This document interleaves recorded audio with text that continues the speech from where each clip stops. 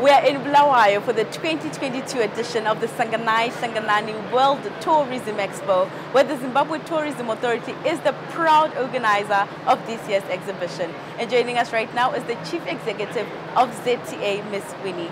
Ms. Winnie, thank you so much for joining us today. No, thank you for having us. Now, Ms. Winnie, just tell us, what was the vision of this expo this year?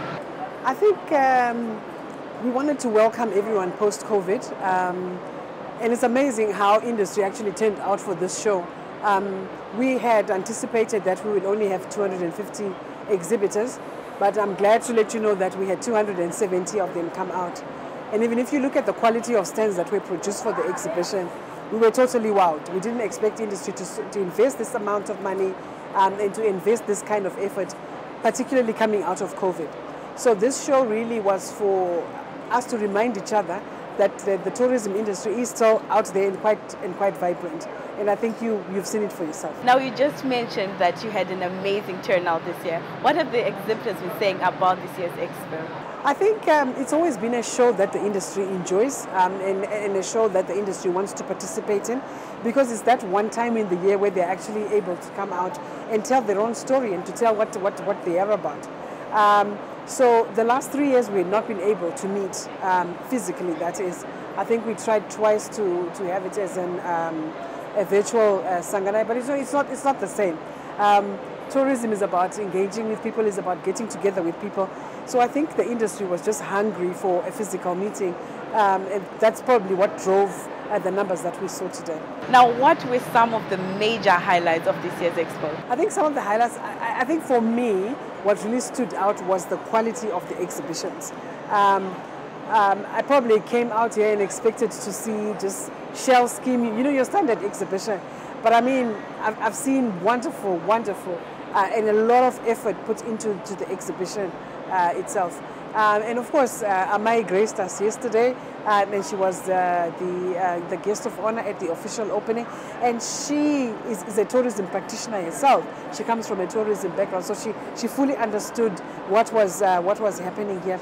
And what I really liked about her tour of the stands is that as she engaged with each stand, it was not a general conversation, but it was a conversation that comes out of someone who actually understands the industry and understands the dynamics of the industry. So for me, those were the highlights. But really just to be totally overwhelmed by the exhibitors that came out and by the efforts that came out of the industry to put up this show. After an amazing turnout at this expo this year, what can we expect for Sanganai next year? I'm actually scared of what next year is going to be like, because the bar was so high this year, and next year we'll have to surpass it. But besides that, I'm expecting that a lot more of the industry will come out, because what came out today was just a fraction of what the industry is about. But I think we could have doubled the number had we not been coming out of COVID. It is a reality that quite a number of our operators are cash-strapped at the moment and could not afford to be part of the exhibition. But I can guarantee you that next year you will have at least double the number of exhibitors that we have here. And if I were to set a target for my team, I would say I want us to fill every single hall at ZITF. Maybe a wild stretch, but definitely we will have more participation next year. And now, as we conclude, what are your parting words?